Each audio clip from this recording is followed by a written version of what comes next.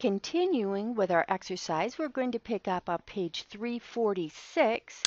We had just used the color picker to choose a white foreground and a dark green background. Let me go back now to my standard size zoom. You see that I'm down at 300% right now. I'll go back to 100%.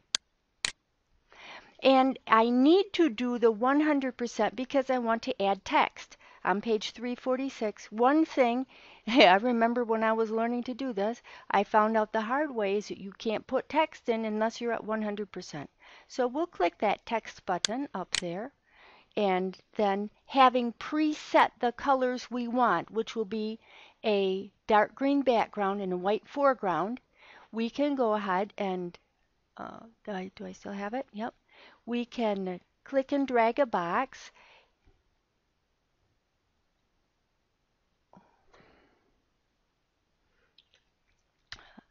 We can, oops, my mouse is touching something. We can, there we go.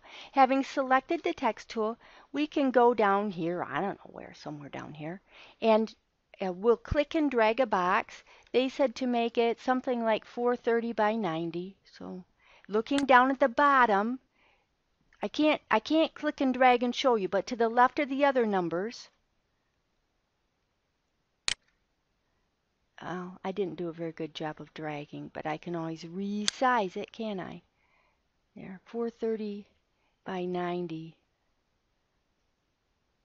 Doesn't have to be exact, just has to be big enough to hold the text we're going to put in it.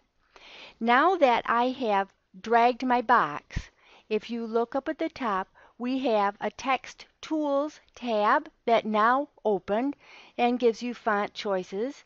And this one is important. People always get stuck on this for the homework.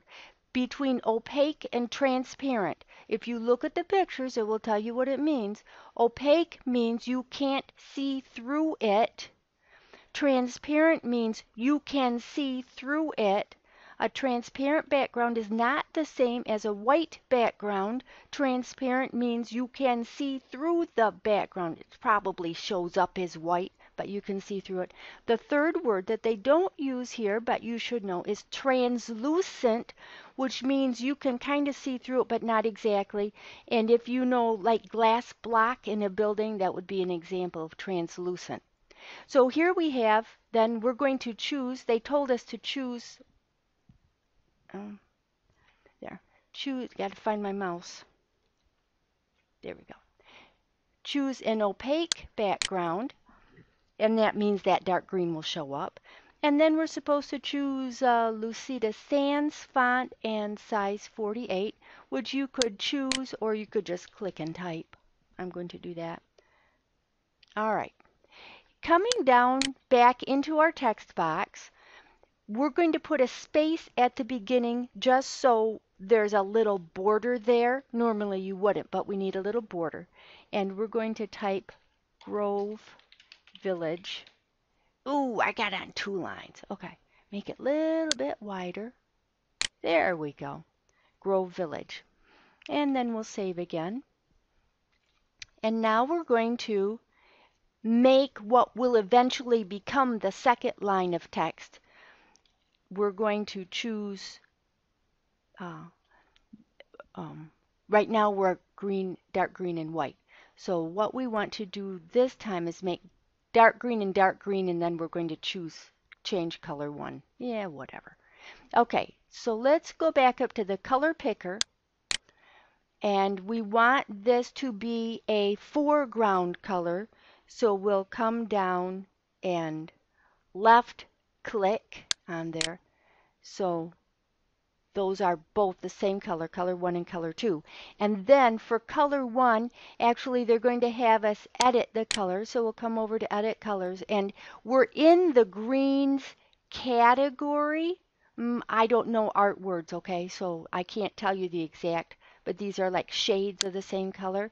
And I'm just going to drag up until I get to some, I don't know, lighter, still green, but lighter.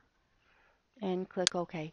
So now I have a lighter green for the foreground and a dark green for the background. That's not a very nice, I don't know, I'm going to try again. don't take your time, right? One more try. Yeah, maybe that's a little better. Okay. And then on page 348, then we're supposed to click and drag a box, another box, and put it on the right-hand side, but how big? Yeah, another box. So we'll come back over to here and we'll click the text tool and we'll make us another box. I'll make it the same size because I'll fuss with it later anyway. And this time we want San Lucida Sands and size 30 instead. And I'll do the same thing. I press the enter key after I type that number. I'll start again with a space to put a little border and veterinary pet clinic. There we go. All right. While you're on this box, you can do something with it, but once you click off that box, you're done. That's one thing about Paint that's very fussy.